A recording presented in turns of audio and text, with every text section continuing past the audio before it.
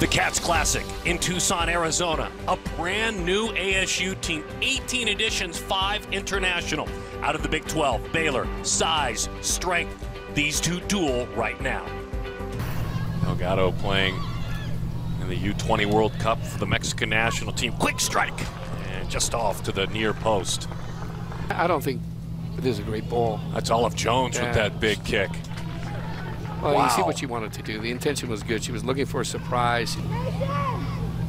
DeHakis with the slide, sends it back the other way.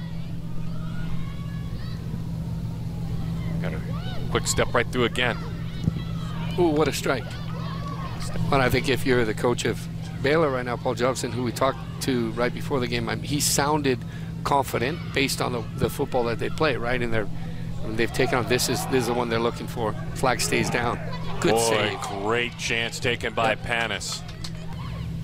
Kind of a different set of expectations. Wow. Quick, firm strike. My goodness. Oh my. Boy, beautiful cross.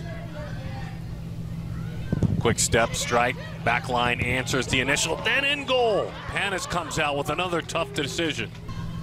Just in that pocket, great ball. Ooh, beautiful no ball. one there at the near post. Just a little late on the timing. Trying to set up the header, and that one sneaks through, and it's a goal for Baylor. He's called it back.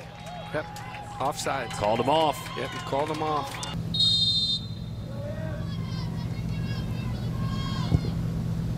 Beautiful strike, top shelf. Yep. Julie James with the goal, her 4th of the year.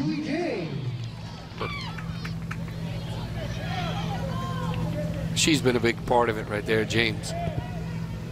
Look what she tried to set up that header. Boy, that was a great effort there. Concentration of play. I mean, she's held the midfield down. Herfield tried to take advantage. Fantastic. After the quick whistle, beautiful step as that one was taken away by the freshman Cunningham. Cunningham should have kept going. Mm-hmm. She had a lot of space. She did. There was a lane there for her. Uh-oh. Allie Henderson. Under 10 seconds to go. 6, 5, 4. And the Baylor Bears really strong in the second half. They really started to find their stride late in the first half, but they are victorious for their 5th win of the year. Paul Jobson's team, that's a really nice road win.